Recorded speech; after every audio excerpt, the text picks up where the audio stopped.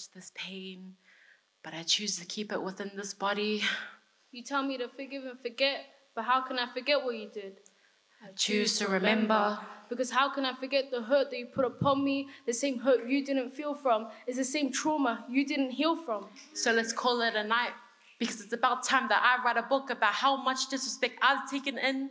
But I'll still be quiet because I'm just a girl's girl in a girl's body. So let's keep the silence within me. Because I'm just too much. Don't want to reveal who the real me is. Chest up, heads up, because through every smile you'll see from me was another battle trying to take more from me. But the truth is, the real me is tired.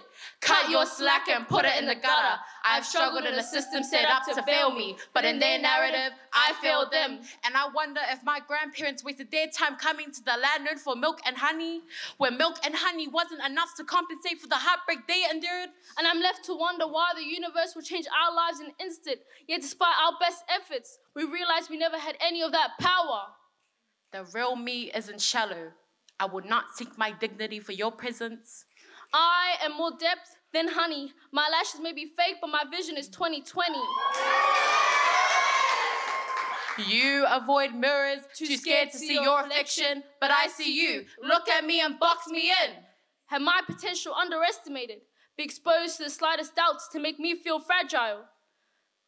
I see you think. You see me, but you only see all the me you want to. You are not worth it, and I won't repeat myself because you're not even worthy of doing that.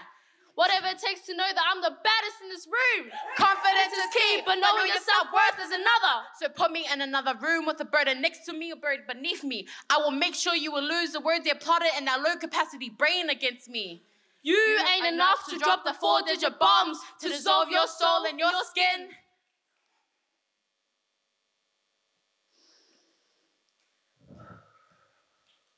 I'm the baddest in the room, whether it's with Roman sandals or with my leather shoes on. With my uniform on or off.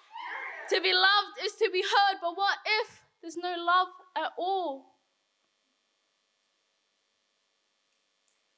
Don't get it twisted. Your stereotypes are affecting me because as soon as I'm seen with my uniform on and my brown skin visible to the naked eye, I can still feel these stereotypes like hawks staring at me.